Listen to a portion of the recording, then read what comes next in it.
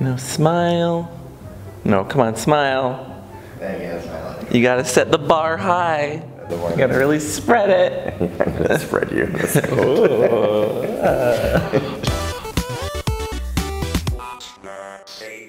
What's up? Welcome back to What's the Safe Word, the sex education channel that's got a few kinks. A lot of kinks. And today we're gonna be talking about bondage. And we're gonna do another bondage tie for you. We're gonna spread the knowledge as well as a few body parts today with a spreader bar. You okay? Yeah, it's fine. You look a little hungry. Do you need a candy bar? It's a bar. It's a joke. Oh, it's too early. You better up your comedy today or you're gonna be barred from this establishment. Anyway, oh so what fundamentally is a spreader bar? A spreader bar is one of my favorite toys to play with because it keeps the subs legs spread or arms spread and they can't close them or move them in either direction. But sometimes they can get a little bit pricey if you're getting something with metal or something that's collapsible. And so today we want to show you something that's not only flexible, but affordable. Rope. Can you see it? Can you see it? Can you see it? And today we're going to show you two variations of this tie. One, just a basic spreader bar that you can do between the arms and legs, and one advanced spreader bar, for those really raising the bar, that ties everything together. Don't hurt yourself. At the same time. Picture both legs up at the same time. No, I've been really enjoying this dance. Please continue. This is my bar step. Your bar step. It's like dubstep, but with a bar. Great. So for today's ties, we're using twisted monk rope, about 25 feet to 40 feet in length. So for the tie, we're gonna find the bight of our 25 to 40 foot rope. Pew, pew, pew. Just gonna slowly. And once you have your bight, you're gonna have your demo bottom put their arms out in front of them. Wait, why don't I ever get to tie you up? Put their arms out in front of them. Who's holding the rope in this situation? Not you. And make sure that their arms are about 1 foot to 2 feet apart, however long or wide apart you need for whatever situation you're gonna get them tied into. And from there, we're gonna run the bight over their arms, underneath and around 2 to 3 times, depending on how much rope you have. And we're gonna wrap those ends around to the bight right here. Taking your ends through that bight, pulling it in the opposite direction so that we have a nice tight wrap around those arms. And this is a good time to check to make sure your ropes are laying flat side by side. That creates a cuff. And with that cuff, you also want to make sure that your demo bottom's hands are not moving in on themselves. They are nice and tight, so you're pushing out. Push out. Nice and tight. From here, now that we have tension holding that nice and tight, we're actually just gonna wrap around that bar that we've created in between their hands. And we're gonna keep wrapping all the way to the other end until we meet that arm. Wrapping tight and just making sure that that stays in line and looks really pretty. And as you're wrapping, you want to make sure that you keep it right next to their wrists so that they can't pull out of that, but just don't cut into their veins. You got enough space there? I do. Good. And so right here, I've got plenty of rope here that I can use to end the rope, but say you're getting to the near end of your coil, you need some more rope. You can actually twist this rope all along the coil and you get even more length out of that. That tightens this coil and gives you more rope if you need it. So once you get near the end, what you're gonna wanna do is run one of your ends in between your wrist and those coiled ropes and split the ends from there, wrapping around, using up some of that excess rope, and just making sure that you get close to their other wrist, but not getting too close. You still wanna make sure that they have blood flowing there, but you don't wanna let them pull their arm out. And finish up with that square knot. And we have a little bit of excess rope here. If we want to, we could just wrap that around the wrist, tie it off. Or what's really nice about this cushioned little coil here is it fits really nicely in the mouth when someone talks a lot. And you can just, we'll just take that excess rope and and tie it off right there. It's perfect.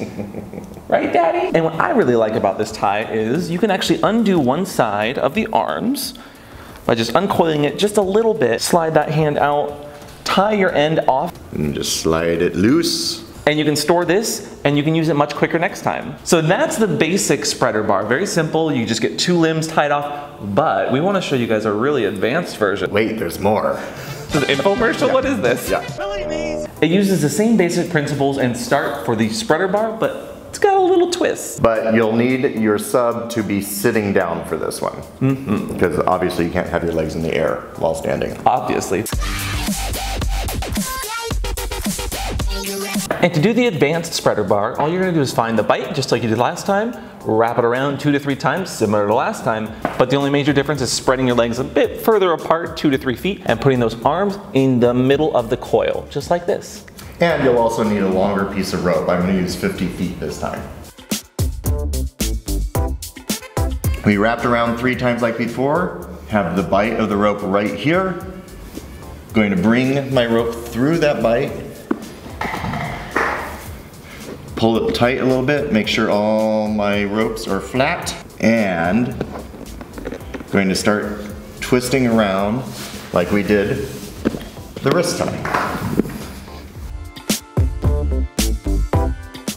When you meet that hand, wrap your rope around, go under the bottom, twist like a loop, bring your rope up and around and through that bite of the loop.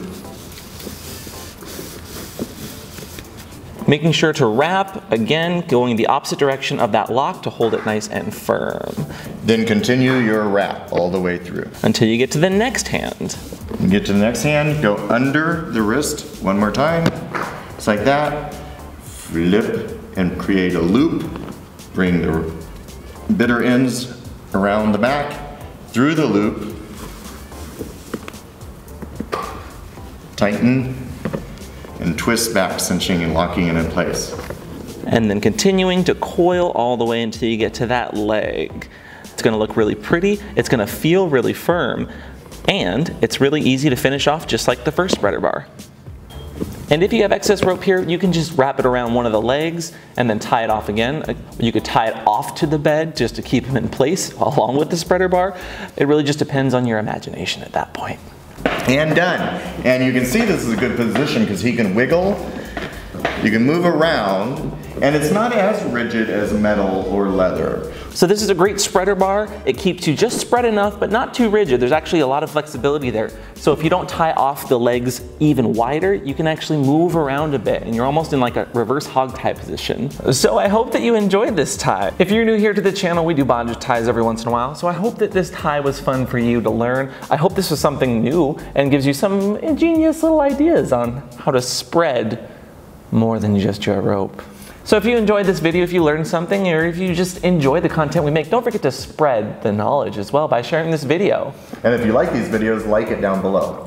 I'm trying, but but whether you're doing the tying or getting tied up, always have a safe word, and today's safe word is naughty. Oh, what a lovely shirt you have on there. Is this like a subtle plug on something that people might be able to buy soon? Where would you get such a shirt? I don't know. Conspiracy. And we'll see you guys next time on What's the Safe Word. Bye. Now the awkward part where the camera's still on and we are untying. A lot of, I'm sweating. Are you? Yeah. Ironically, I could use a drink. Do you want to go to the bar after this? They don't know that it's 10 a.m.